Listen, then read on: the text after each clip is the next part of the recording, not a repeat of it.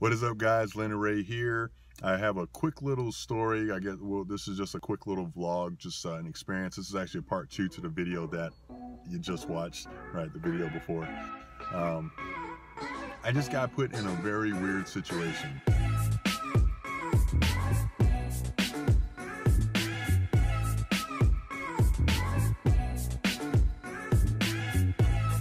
Like I didn't feel comfortable at all, and I literally ran. I didn't run, but I power walked out of this situation.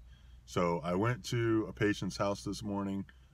We had a scheduled appointment, and I knocked on the door. I rung the doorbell. The dogs are barking.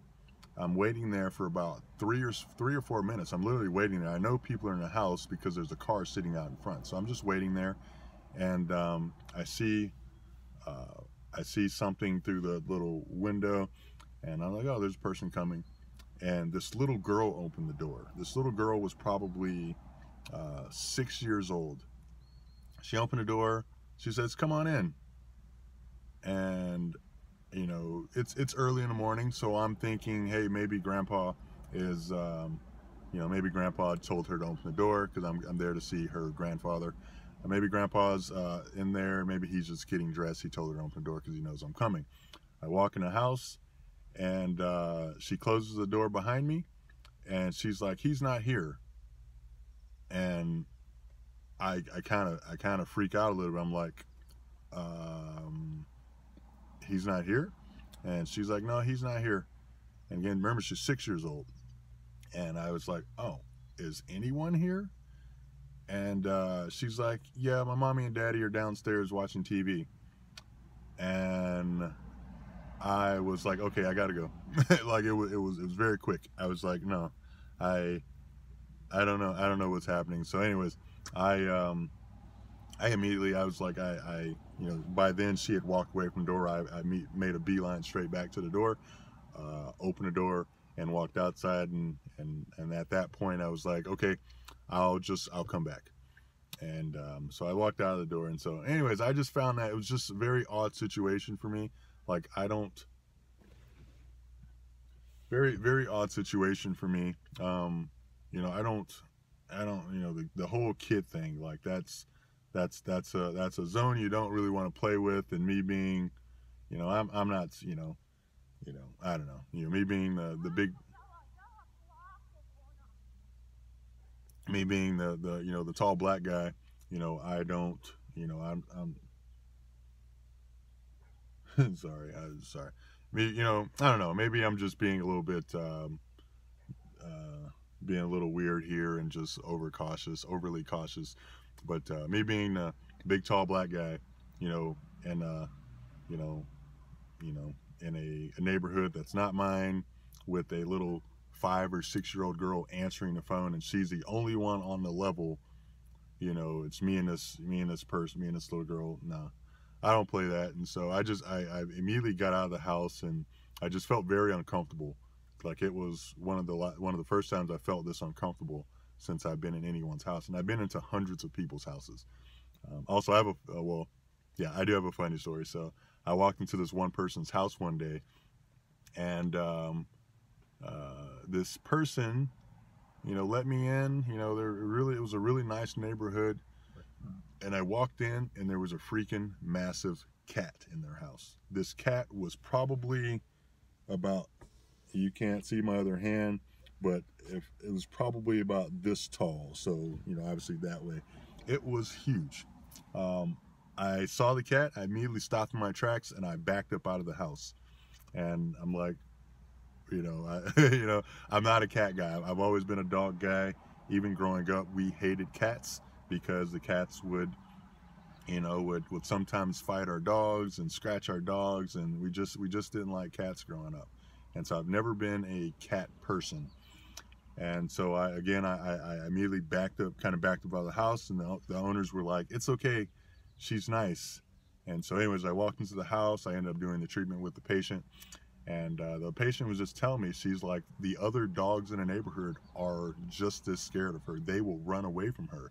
She has fought most of the dogs in her neighborhood. That's why they keep her in the house now. But she has fought most of the dogs, and she has won every single bout. The dog has always left with just mangled. And so that's my funny story. Oh, the name of the cat was a Bengal. I'd never seen a Bengal before. These are freaking house cats. Apparently they were wild animals they are wild animals, but people domesticated them or something, and so now they are house cats.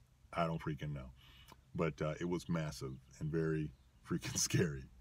So, all right, quick voiceover. So I found pictures of a Bengal online. Look at this. This is unnecessary. These things should be banned. And look at the little kid in the back, cowering in fear back there.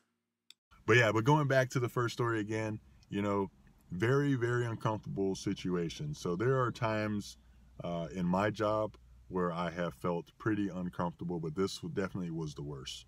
Like, I have actually, I won't get into this, but I've been into homes where I know for a fact people were racist, right? And they got not saying everyone who has a Confederate flag is racist, but I know for a fact, there were people that were, right? These people were, and I've, being in my job, it's crazy because you have to work with a lot of people.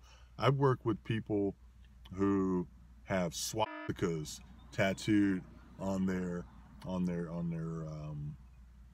necks. They've got Arab Brotherhood stuff tattooed on their necks. They've got,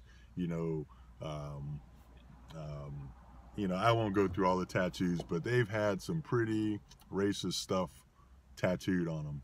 And so this isn't anything about the Confederate flag or anything, but these people 100% power and stuff like that tattooed on them. So I've worked with lots of people, and it's kind of interesting because when people are in need, they can be different, right? Which I find kind of cool, right? And sometimes people are just, products of their environment, right? Or just they're just products of their environment.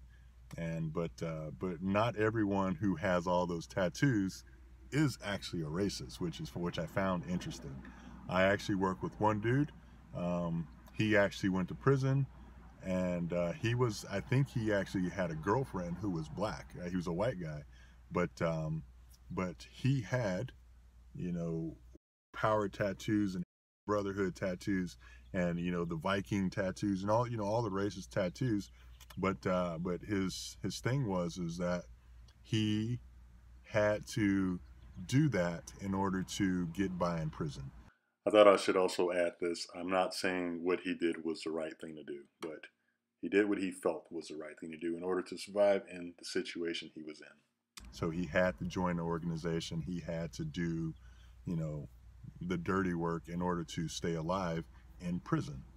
And but he says he has no problem with other people. He just, he just went to prison. He had a bad situation, went to prison, and he had to do that in order to not be taken advantage of by other individuals. And so that's what he did, which I find kind of interesting.